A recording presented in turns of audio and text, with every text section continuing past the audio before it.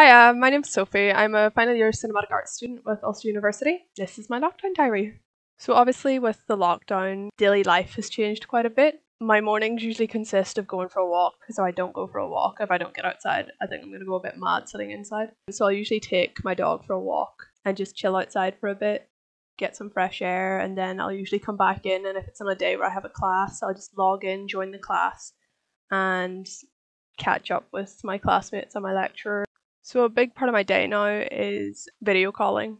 I don't go a day without video calling someone else. I've always been a really social person, so I'm really happy that there's like technology in place that allows me to just connect with people in times like this. I've noticed that if I'm working, I'll be on call with someone. If I'm playing games, I'll be on call with someone. Even if I'm reading, I have a friend that me and her will call in the evenings and we'll both just sit and read for like a few hours, just chilling together. During lockdown, I've also picked up doing jigsaws, which is something I'd never see myself doing before, but my mum is someone who's always loved doing jigsaws.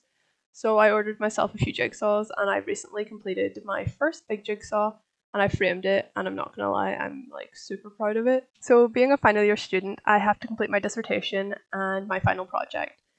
I got used to the idea of the e-library and it was surprisingly easy to use.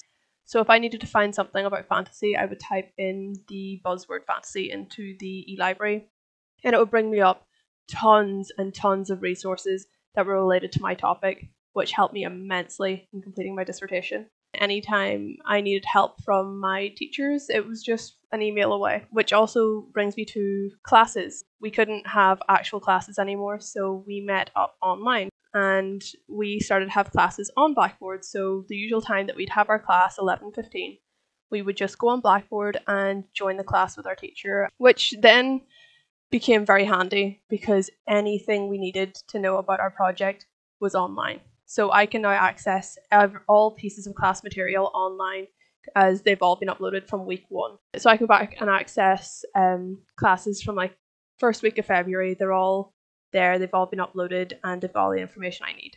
Another way that the teachers have really helped support us is I can email my teacher and organise a Skype call. I've had days where I will just sit on call with people from my class and my lecturer because we've got similar questions. And it's just a really good way to be social and to help me with the work that I needed to be finishing. So yeah, that's me. It's been my lockdown diary.